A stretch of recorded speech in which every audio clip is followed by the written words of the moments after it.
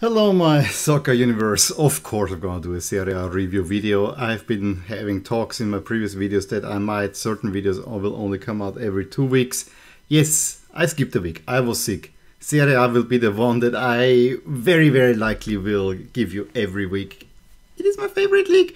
And with me wearing the Milan jersey, you already know that Milan did really well over these 2 weeks. And yeah, at the moment they are even clear up top, which is something I never had expected. I'm wearing the 98-99 Milan home jersey because this season starts to remind me of that one a teeny little bit. And you know already that the 98-99 is probably my favorite Serie A season, because it was a big title fight in there and because it ended up on very unexpected circumstances that Milan actually became the championship. But there are so many good things happening in that season. It was also a season, and we should go back to the 21-22, but just one thing, where the title race, there was only Milan of the big three in there. Juve were nowhere, and Juve was not good, and Inter were absolutely nowhere. So just to top this off, as I said, it was a great 2 weeks for Milan. Not always great performances. One also has to say it was absolutely stellar in Naples. Although I wish that with a little bit more clinically finishing, one could have probably settled the tie earlier. And it was not good this past weekend against Empoli. We also, so this is for me the main story. But we also, and they are creeping up on us. Do not sleep on Juventus. Do not sleep on Juventus. While the top three are still very firmly having the grip on this title race, they cannot slip up much further, because Juventus keep on winning, even without a certain Vlahovic, who they are more or less saving now for the Champions League match against Villarreal. Kind of a negative story, Atalanta is suddenly kind of a little bit falling away. Only 1 point in those two weeks, and so yeah, they might have to stave off even the Roman competition in a way.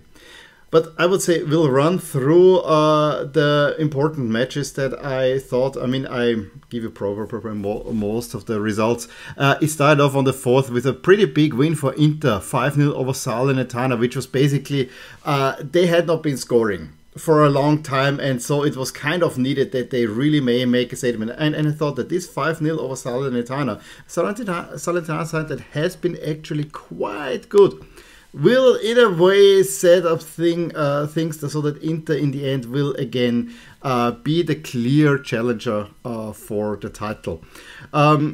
Yes, they played Liverpool in the midweek, but it was not necessarily, I think, a sign of things to come. Lautaro Martinez scoring actually a hat-trick, and then Edin Dzeko scoring 2 in that one. We have Udine beating Sampdoria 2-1. Sampdoria not having a good 2 weeks either. Roma actually, and that was so surprising, getting a deserved win over Atalanta. I think the 1-0 is about right, but I was really disappointed by the performance that Atalanta gave, and then they had this great performance later on against Bayer Leverkusen in Europe. But the Tammy Abraham goal after Zaniolo as assist, and Roma looked actually quite steady. Yes, they have already beaten Atalanta in Bergamo. It's still, to me, this was a surprise. Also, Lazio are having a rather good 3-0 performance at Cagliari, a Cagliari team that you thought they are actually coming and building some momentum, and Lazio completely crashed that one. We had then a couple of nil-nils between Genoa and Empoli, and Bologna Torino. Fiorentina Verona actually saw that game. It was a very entertaining first half, with Piontek more or less with the first chance of the game for Fiorentina, scoring the first goal in the 10th minute, and Caprari in the 20th getting the equalizer. And the longer the game went, it was really entertaining at the beginning, back and forth, and then the longer the game went, the more it stalled, and in the end, it was pretty clear it's a 1-1 draw, so Fiorentina were pushing for more. To me, that also more or less means, unless they do something in the cup, that Fiorentina will have a tough time getting into Europe via the league for sure. Venezia seem like at the moment a team destined for relegation. A 1-4 loss at home to Sassuolo, and then Juve 1-0 over Spezia. Nothing to write home about except that Morata gets the goal, which he doesn't do too often, but another win. That's the most important story here. Juve play dull, play boring, play efficient. Very Juve-like, very Allegri-like. But the big one on the previous weekend was, of course, Napoli's performance against Milan. The early exchanges definitely belonged more to Napoli. I think for the first 20 minutes or so, Napoli really put pressure on Milan in a raucous crowd at the Maradona Stadium. I gotta say, I mean, it was billed as 2v1 or 1v2, but at that point it was not anymore because Inter had one, but it was probably the biggest game left for Napoli in the calendar, and it definitely showed. And Napoli, especially Milan, had tons of trouble containing Victor Osimhen.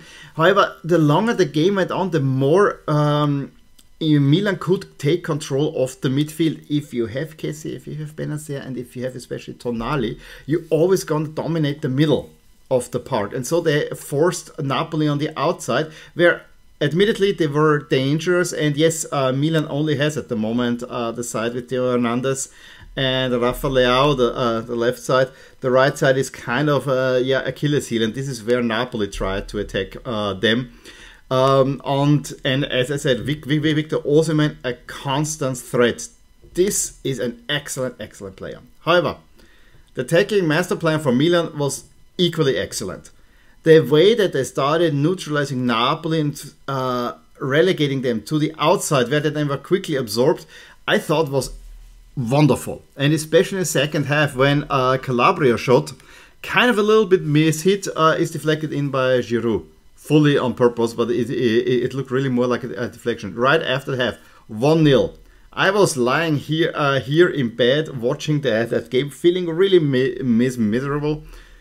That goal made it instantly better. And then I gotta say, for the next at least half an hour, Milan allowed nothing from Napoli. The only thing that I can complain about is that Milan did not make the second goal.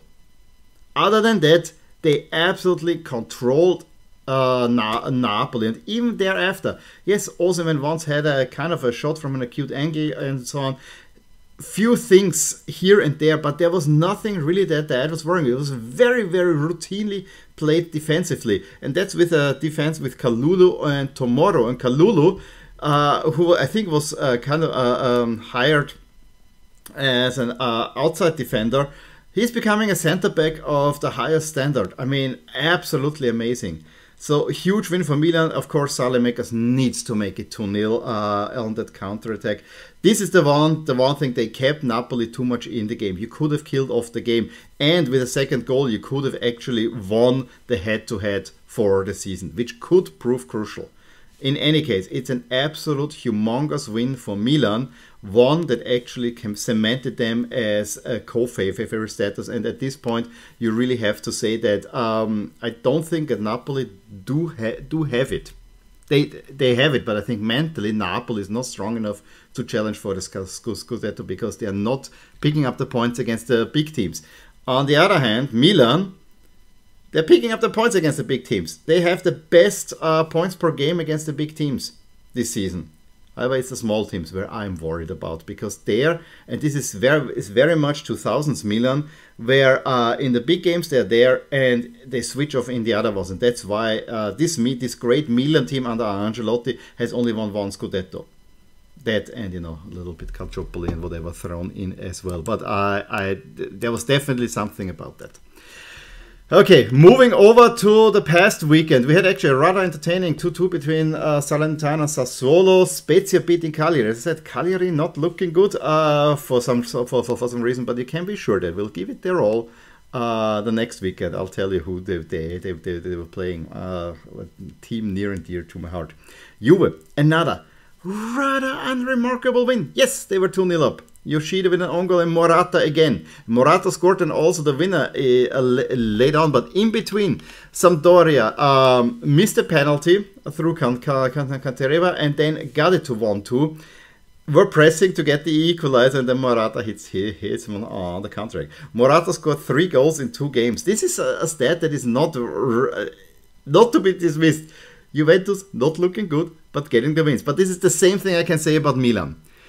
Against the small teams, and it annoys me so much. It also annoys me that they again were playing in the all black jersey. Although I have to say, the jersey itself is not great, but the kit looks good. I gotta give it, but I hate black against white matchups in a way.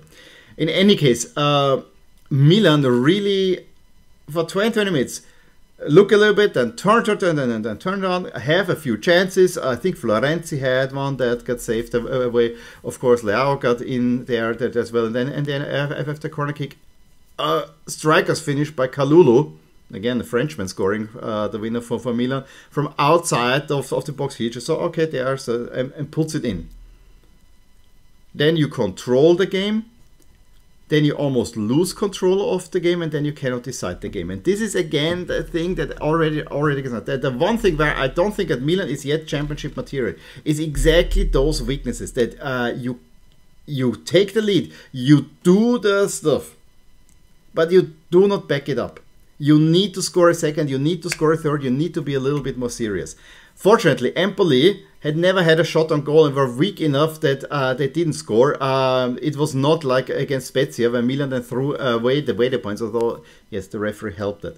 I will talk about Varane, talk about them. I mean, what speaks for Milan is that Milan have actually done the work in many ways, but poor refereeing decisions are having to have them less points than they actually should have. Then Fiorentina wins the kind of Apennine derby against Bologna 1-0. Napoli, 2 Osimhen goals at Verona. I mean, they already had a 2-0. Victor Osimhen, really, he is the real deal.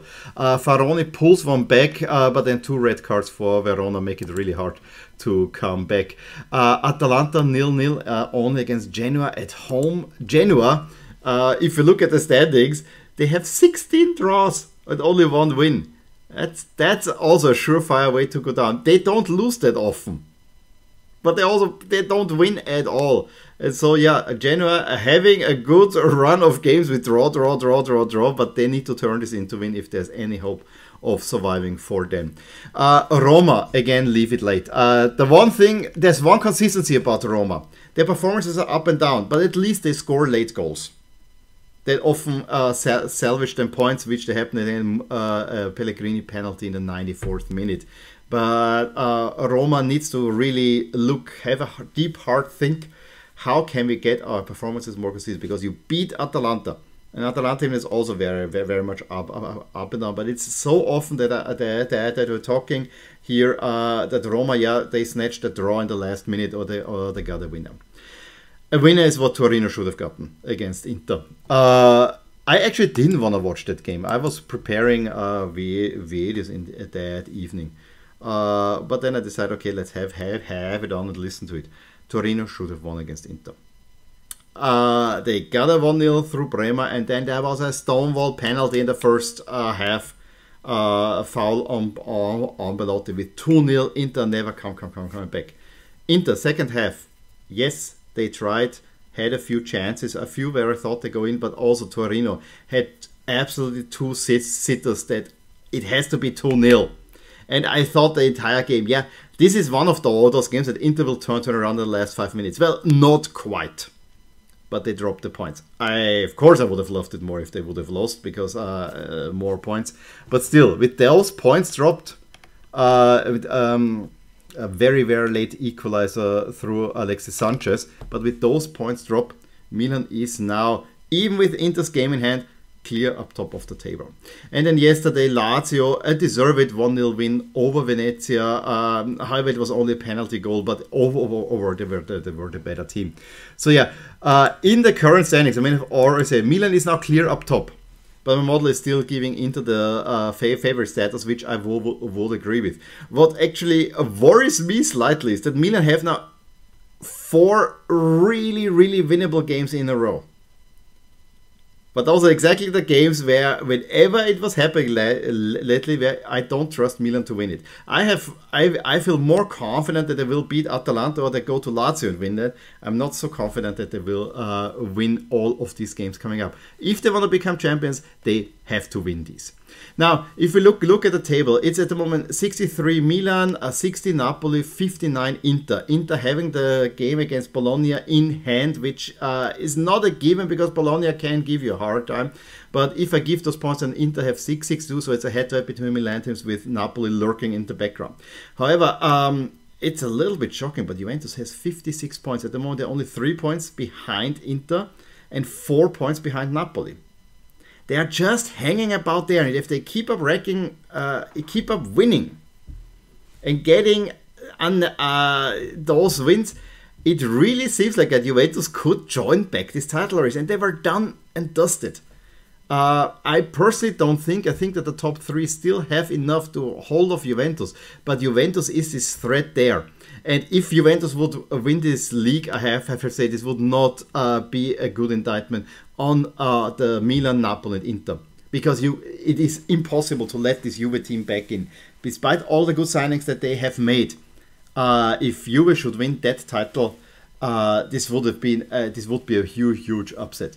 However, I do have a very strong feeling that the current top four will also be the top four at the end of the season, because Lazio is already at 9 points, Atalanta and Roma at 48 each. It's gonna be a tough ask to go in there.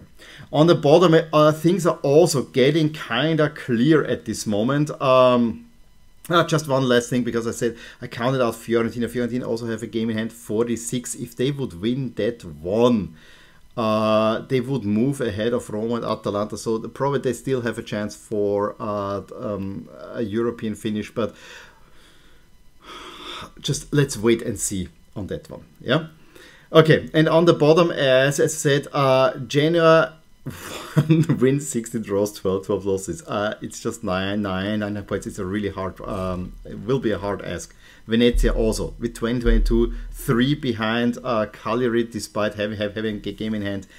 It looks like the current bottom 3 are the ones going down. So I have Spezia is still implicated with 29 points, 8% chance of going down. Sampdoria with 26, also 8%.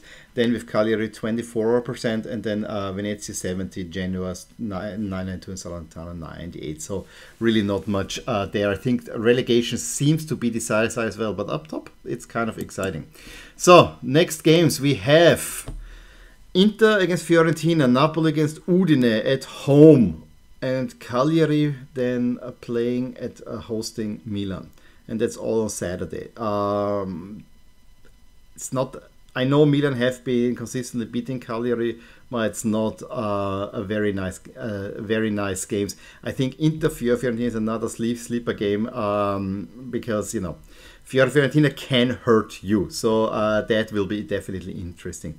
I also want to point out that we of course have the big one is on Sunday. It's only at 6 o'clock. It should be an evening game to me, but we have the Derby della Capitale between Roma and Lazio. The winner probably will qualify for the Europa League, but I think you really need to win this one. I have a feeling it has a little bit draw written all over it with a last-minute goal for Roma. And then we're into international break. So yeah, let me know what you thought, what was happening in Serie A this weekend. Give me your thoughts. Give me, of course, a thumbs up if you enjoyed this video. And I will talk to you soon. Bye. Hey there. I really hope you enjoyed this video, and if you did, here are some videos and playlists that you might enjoy too. Also, please consider subscribing to my channel and hitting the little bell so that you get updated whenever something happens in my soccer universe. And with that, have a wonderful day. Bye.